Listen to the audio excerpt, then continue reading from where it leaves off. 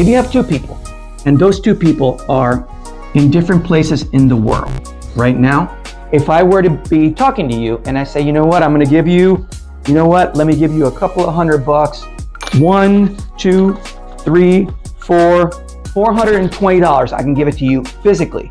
You got $420 from me. I can do that in person, right? Okay, try that over the internet.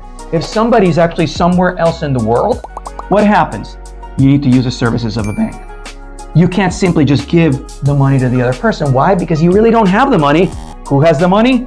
The bank has the money. So it doesn't necessarily have to be a bank. It could be Western Union. It could be MoneyGram. It could be a money transfer, but you can't send cash, like physical money, over the internet. That can't be done.